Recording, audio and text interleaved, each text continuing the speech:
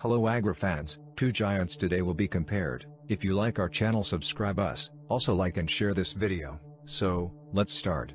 We all saw at Global Agriculture Exhibitions how big is the 1050 Vario of FENDT International, so we will compare it with the old green beast of John Deere, the 9620RX. As you see in this photo, the Deere is visibly larger. We found this photo on the web and we decided to take this chance and make a comparison between them. Also Mike Mitchell, who made a tug of war between them, was one more reason to do this comparison. We waiting a second tug of war from Mitchell, as the first one was not so successful. You can see the video link at the description.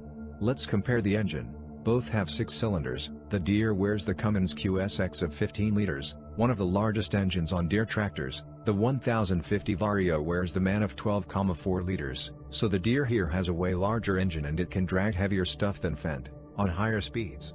The basic power of the 1050 Vario is 500 horsepower and it can be boosted at 517 horses. Deere from the other side is way stronger with basic power on 620 horsepower and it can be boosted at 672 horses, so again the Deere has the advantage on basic and boosted power.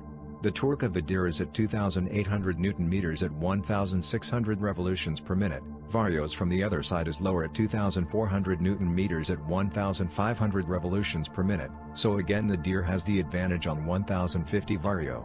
The top road speed of the Deere is at 40 km per hour with a max tank capacity at 1,514 liters. FENDT is way faster, touching the 60 to 80 km per hour under special settings, with a max tank capacity at 800 liters, so FENDT has the advantage here as it is way faster on road with a more economical capacity. The rear max capacity of 1050 is at 12,900 kg and front hitch max lift at 5,697 kg, unlike Deere's that is lower, at 9,072 kg max lift at rear hitch, with front hitch not included on this tractor, as it is too big and it can drag much heavier stuff only at the rear hitch.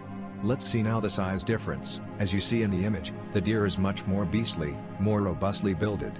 The basic weight of the Deere is at 24,494 kg and it can touch the 28,122 kg fully ballasted. FENDT from the other side is at 14,000 kg and it can touch the 22,000 kg fully ballasted. The wheelbase of the Deere is at 4 meters and 12 centimeters. FENDT's is smaller at 3 meters and 29 centimeters. The full length of the Deere is at 8 meters and 18 to 21 centimeters, unlike FENDT's that it comes at 6 meters and 30 centimeters. The basic width of the Deere is at 3 meters and 12 centimeters. FENDT is a little smaller at 2 meters and 75 centimeters. The height of the cub of the Deere is at 3 meters and 80 centimeters. FENDT is a little shorter at 3 meters and 50 centimeters.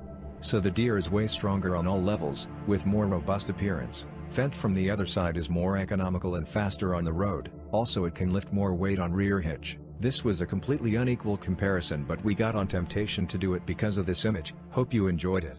Subscribe us for more videos. See you next time.